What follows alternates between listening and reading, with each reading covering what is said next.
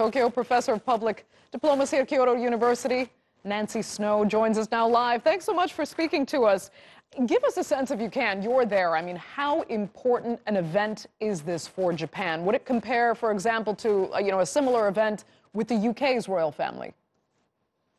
Well, I think it's an extraordinary year. We're about 6 months into Reiwa, and for those of us who were outside the Imperial Palace on May 1st, we saw Act 1. This is really Act 2. It's a series of acts going forward the first year with the new emperor. There's a lot of excitement. Akihito, with his abdication, was setting a precedent. And of course, the government had to weigh in on that and give him this one-off abdication. But I think that we're really curious about how the new emperor and empress are going to conduct themselves internationally. They have this very strong diplomatic background.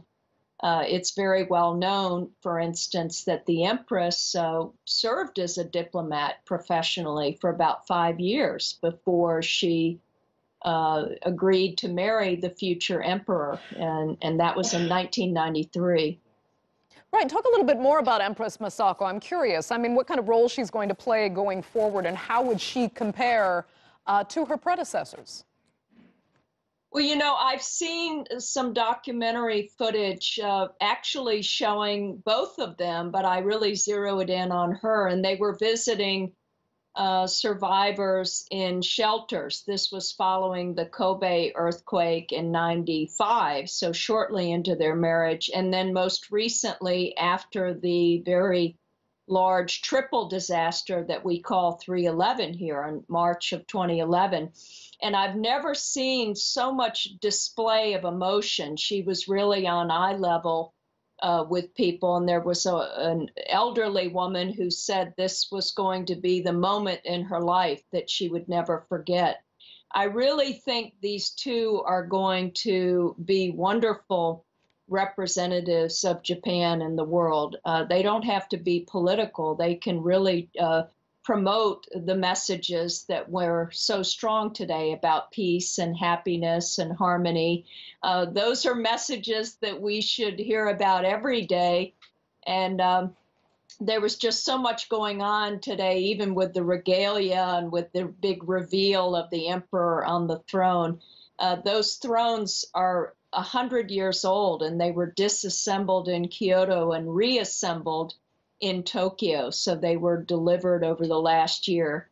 There's a lot of background that goes into all of this, and it comes across as if they are real pros, but I happen to know that those regal outfits that they're wearing, including her kimono from the 10th century, the design, they're very heavy, and they're very difficult to walk in. So it was rather extraordinary to see.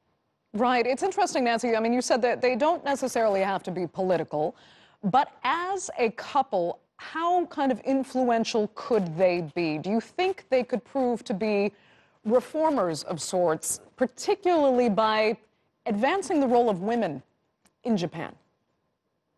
Well, indeed, they could be, and again, not in a political sense. So you wouldn't have the Empress Masako giving a speech on women's empowerment per se, but just in her behavior and how she comports herself. That alone symbolically can represent so much. They've been together a long time, and really even the way that he handled the illness that she had some 15 years ago, where she was isolated, and he came out and spoke to the press and tried to explain that with her strong academic background and her diplomatic experience, it was difficult to make the adjustment to the palace life. And I thought it showed a lot of sensitivity. So there are ways that they can address issues that involve society that don't have to get into the politics. Politics is the day-to-day struggle, but theirs can be very inspiring and inclusive messages that everybody can enjoy.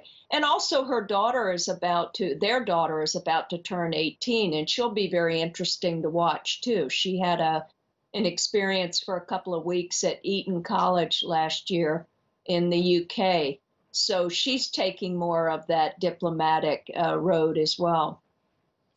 It's interesting there. I mean, give us an idea if, as a family, there are some kind of, how do I phrase this, like preferred initiatives, if I can put it that way. We see Prince Charles in the UK take on climate change, for example. Does the royal family in Japan have causes that they take particular interest in and maybe could forward the agenda on those? 100%. And with the emperor, he has a great deal of interest in the relationship between water and people. And of course, this is too about sustainability and climate change. He's the only royal who's given a speech at the UN back in 2013, and he has this academic background. He's even published a book about the River Thames, and I think it's called The River Thames and I.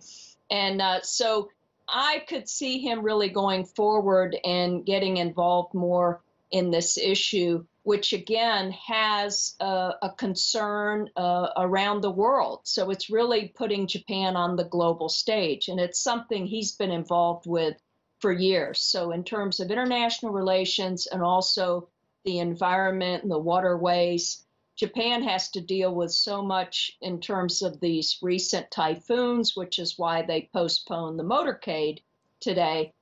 So I really anticipate that he will speak on this going forward. Great. Nancy Snow, we'll leave it there. Thanks so much for joining us from Tokyo.